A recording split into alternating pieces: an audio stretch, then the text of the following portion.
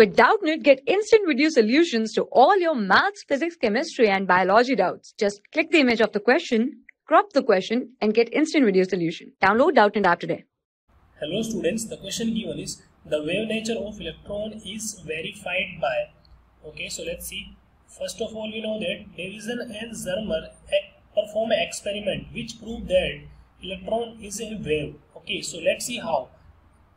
Suppose we have here we have a source from which electron beam is generated and it is directly connected with the potential. Okay, it is directly connected with the potential, applied potential here.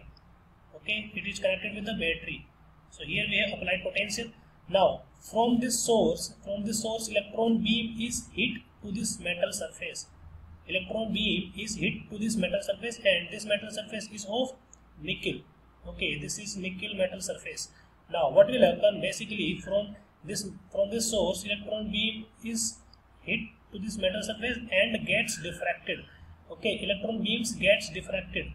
And what we have here, we have a source. Okay, here we have a detector. Okay, there is a movable detector here. Okay, this is our movable detector which detect these electrons. It detect these electrons and produce a variation. Okay, it produce a variation between intensity. It produce a variation between intensity and applied voltage. Okay, so here we have intensity and here we have applied voltage, that is root V. Okay, this is accelerated voltage and we get a variation between intensity and applied voltage like this. Okay, we get this variation. Okay, this variation proves that electron is a wave. Okay, so here this is our electron, this is electron beam and it is diffracted by this nickel plate, and this movable detector is detect this diffraction pattern. Okay, these are diffracted electron. Okay, these are diffracted beam. So these are diffracted beam here, diffracted beam. Okay, and we get a pattern.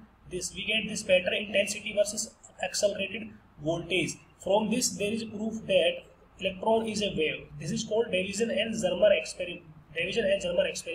Okay, first of all it will prove by Davison and Zermer experiment. Then de Broglie is also give us a wavelength of electron wave which is h upon momentum. Okay, so our answer should be Davison and Zermer experiment because first of all it is proved by this scientist.